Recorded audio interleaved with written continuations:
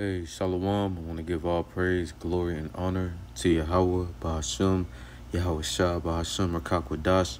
Double honors to the apostles and elders of Great Millstone that rule well, and peace and blessings to the brothers that's pushing this word throughout the four corners of the earth and risking their life and freedom to do so now more than ever. And peace, blessings, and salutations to the brothers and sisters that are listening and learning. To y'all say Shalom. The brother you want to coming back with another lesson through the spirit and power of Yahweh Basham Shah. And I pray that this lesson is edifying. All right. And as I was driving to camp yesterday morning, I seen about a couple Edomites, on the side of the street, I guess protesting. Okay, but they signs caught my attention.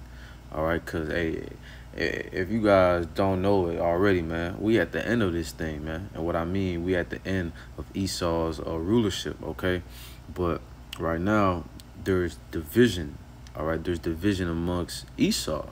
All right, and you could tell it's an Edomite right here. All right, but it says, you could read the signs, but that's just to show you that, hey, this nation is divided. Okay, this nation is divided. What does it say? A nation that is divided cannot stand. All right, and first precept I want to start off with is Mark chapter 3, verse 25.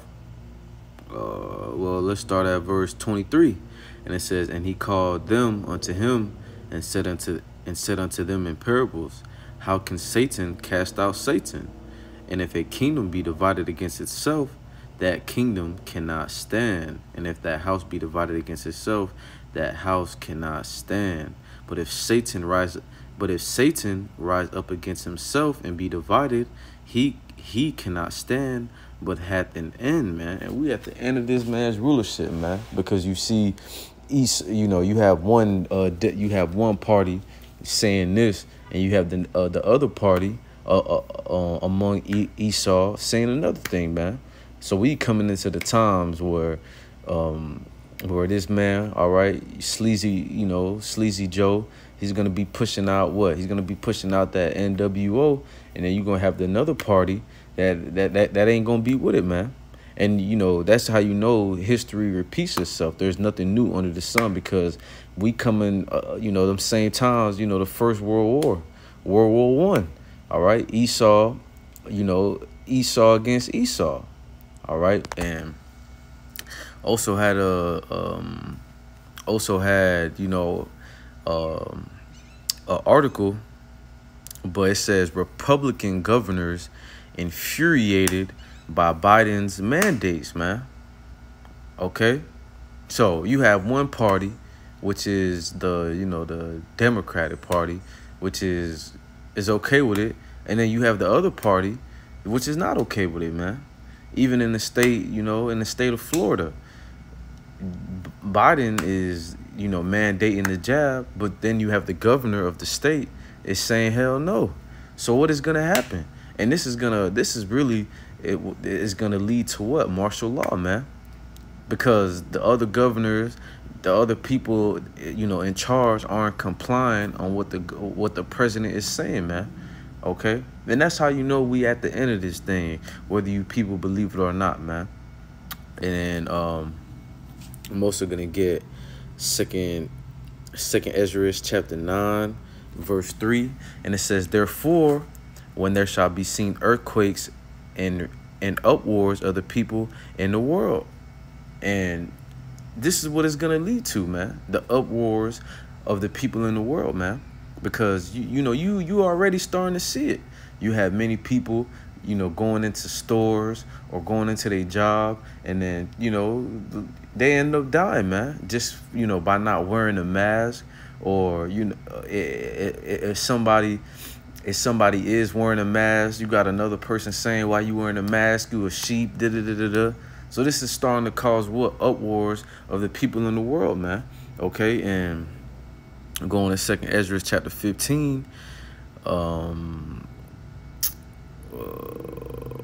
gonna start at verse 15, and it says, "For the sword and the destruction of Nah, and one people shall stand up Shalakia, one people shall stand up and fight against another, and swords in their hands, and there shall be sedition amongst men. Shalakia, there shall be sedition among men, and we seeing that.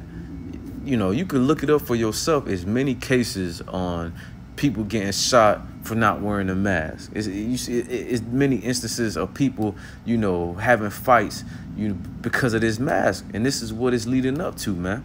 It's going to be sedition amongst men, and one invading another. They shall not regard their kings nor princes, and the course of their actions shall stand in their power, man. You know, you got many of these people on the streets protesting. Many people don't give a damn what Joe Biden said. You got many people, oh, hey, going back to the sign. It says what? He must what? You know, you can read it for yourself. You know, I don't want them to clip the video, but you can read it for yourself though, man. Okay, they like the verse says, it says they shall not regard their king or their princes. And who's the modern king and princes? Those are your presidents, those are your governors, those are your, okay, you got people not even regarding that. You know, you got people saying to hell with Sleepy Joe, man.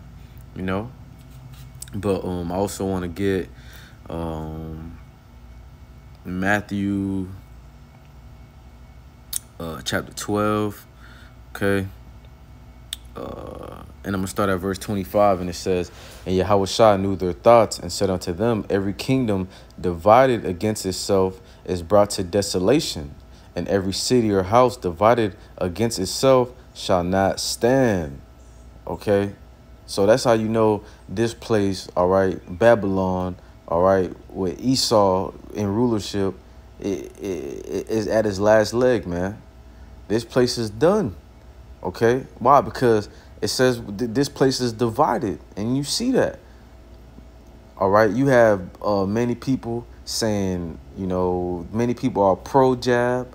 Many people ain't many people ain't going for it, man. And this is gonna bring division in the times that we coming into, even amongst your family members. Many of your family members may have got the jab. Many of your family members didn't.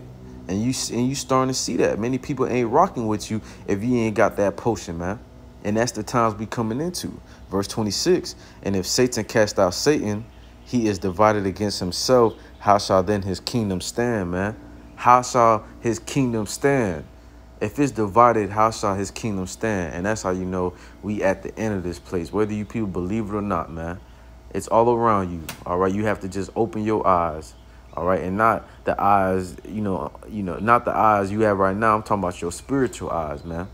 Okay, because hey, the times we coming into, if you don't have these, if this, this man mandated this thing, man, and it's coming to where it's coming to your tenants, as in rent, where you live, your job. It's coming to where your license, your registration, all that type of thing, man.